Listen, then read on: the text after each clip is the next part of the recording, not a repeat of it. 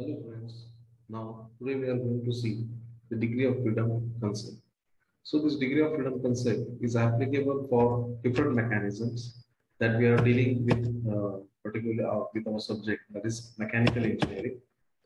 So what is this degree of freedom? Okay, is how this degree of freedom it is correlated to our unit. So this degree of freedom it is defined as the number of independent coordinates which is required to define the position or orientation of a point. Right? This is the basic definition of degree of freedom. This here we are getting the two types of coordinates. One is the space coordinates, another one is the Cartesian coordinates. So depending upon this coordinate system, so there are two types of mechanism. One is planar mechanism and another one is spatial mechanism. So what is planar mechanism? So planar mechanism is the mechanism which can be represented on a plane. Means it can be represented on a Cartesian coordinate. And these mechanisms, they are basically having 3 degrees of freedom, in which 2 translatory motion and 1 rotary motion. For this planar mechanism, there will be only 3 degrees of freedom, in which 2 of it is translatory motion and 1 is rotary motion. So for finding the degree of freedom for the planar mechanism, the scientist Grubler has defined this criteria, which is known as Grubler's criteria, in which this is the basic formula that degree of freedom F is equal to 3 into n minus 1 minus 2 times of L minus H, where n stands for the number of links in the mechanism and L stands for the number of lower pairs. Here, the number of lower pairs means the joints or the pairs they are having surface or area contact, and number of links we are easily identify from the diagram or from the mechanism. And H is nothing but the higher pairs. These higher pairs means they are having point or line contact. So basically, this concept now we are going to see in detail. So here is the animation for the Grubler's criteria.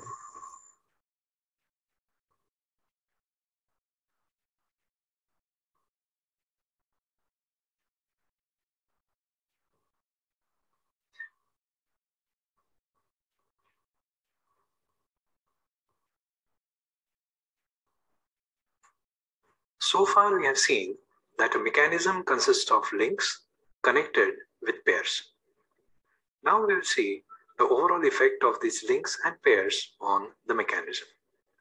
And for that, we will start with a single link in a planar or two-dimensional mechanism. So here is a link in the XY plane. You can imagine this to be something like a book placed on a table. And there are only 3 things this body can do. It can translate along X, translate along Y, or rotate about the Z axis. Or all these things, 3 things may occur together. X translation, Y translation, and Z rotation. So such a body is said to have 3 degrees of freedom because these 3 motions are independent of each other. So we conclude that every additional link brings 3 extra degrees of freedom along with it. Now let us see the effect of adding a kinematic pair. Here we have the same rigid body, but we have constrained its motion by adding a kinematic pair. So here we have added a revolute pair, here we have added a sliding pair, another sliding pair, and so on. Let us see what the body does. So now it is capable of only rotation or only translation along X or only translation along Y. So out of the 3 degrees of freedom it had, the pair has absorbed 2 degrees of freedom. So we conclude that every kinematic pair that we add removes 2 degrees of freedom. We can combine these 2 conclusions into a single formula for degrees of freedom of a mechanism. Since each link adds 3 degrees of freedom, we have multiplied the total number of links with +3. And since each pair removes 2 degrees of freedom, we have multiplied the total number of pairs with -2. Since one of the links serves as the foundation fixed to the ground, we subtract 1 from the total number of links. Finally, we generalize our formula to include pairs which have 2 degrees of freedom.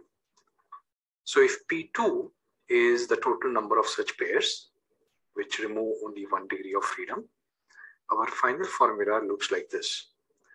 Degree of freedom of a mechanism is equal to 3 times the number of links minus 1 minus 2 times the number of pairs with 1 degree of freedom minus the total number of pairs with 2 degrees of freedom. This is called as Grubler's criteria. Okay, so this was regarding the Grubler's criteria. Now we are going to deal with the special mechanism. So this type of mechanism basically exists in space where it is having 6 degrees of freedom, in which 3 are translatory motion and other 3 will be the rotary motion. So for the planar mechanism, we were using the Grubler's criteria, and for special mechanism, we will be using the Kurzbach criteria. So here, if you see, as you know, there will be 6 degrees of freedom. So 6 into n minus 1, where in which for the given mechanism, one link is fixed and the rest of the thing it is same as that of your Grubler's criteria. But usually we are not using this Kurzbach criteria because we are dealing with the mechanism which are in the plane. So we are mostly using Grubler's criteria for finding the degree of freedom of the mechanism. Now, what is the mobility? Mobility is nothing but it is the number of independent input parameters that are to be controlled so that mechanism can take a place at particular position. Means here we are controlling the input so that we will be getting the desired output. So this phenomenon is nothing but what? It is the mobility. Then Greshoff's law. So Greshoff's law is nothing but this law. It is applicable for the 4-bar chain mechanism, and this law was developed by the scientist Greshoff. So this law is known as Greshoff's law. Its statement is for planar 4-bar chain mechanism, the sum of length of shortest and the longest link should not be greater than the length of other 2 links in order to have relative motion. Because this 4-bar chain, it is dealing with the planar, so we have added in the statement, the scientists have added the word planar 4-bar chain mechanism. So here, if the sum of length of shortest and longest link is not greater than the length of other 2 links, then there will be relative motion. Now we will see its animation.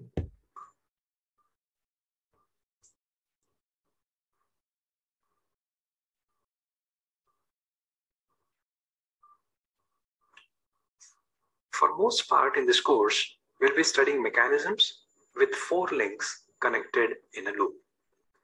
Now, this might seem awfully simple to keep anyone busy for a complete semester. But believe me, the variation of motion that it offers with just simple changes in pairs or link lengths is simply mind-boggling. So here is the simplest of its kind. 4 links, 1, 2, 3, 4, connected with revolute pairs here, here, here, and here, okay, forming what is called as a 4-bar mechanism. And we are going to learn a test that tells if this mechanism will have a link capable of complete rotation. Now, why are we so concerned about having a link that completely rotates?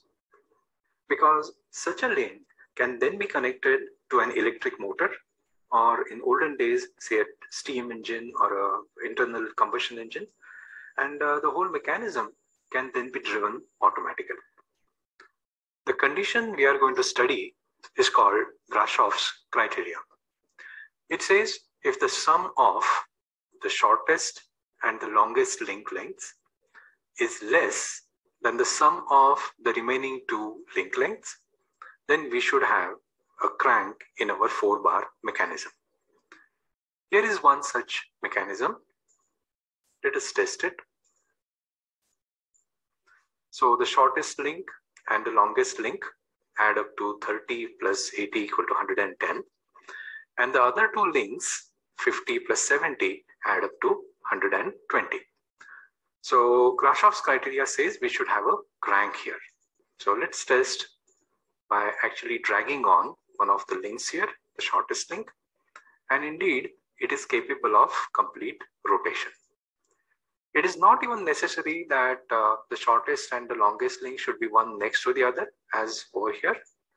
We can as well have them on opposite sides.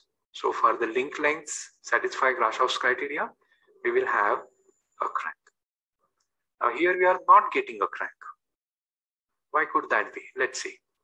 35 and 90 add up to 125, while 50 plus 70 is only 120.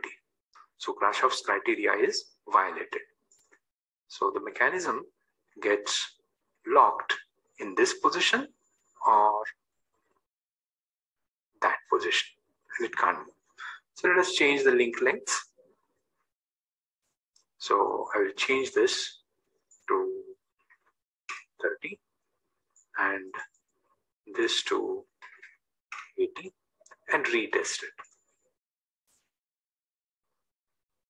And there we go.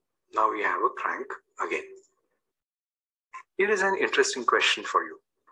Do you think for Grashoff's criteria to hold good, the smallest link should be free to move like this? Or could the longer link become a crank? You can pause the video now and think about it, because next we are going to fix the smallest link and do this experiment and find out. Okay, so let us zoom to this mechanism here. I'm going to turn on the construction so you can see its bare bones underneath.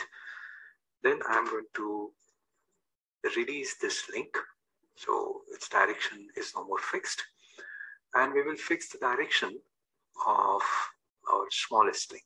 So it is fixed at this point and this direction is fixed. Let's hide the construction and try to drag on the longest link. And there we go. It still rotates completely. So Grashoff's criteria is independent of which link is fixed. Thank you.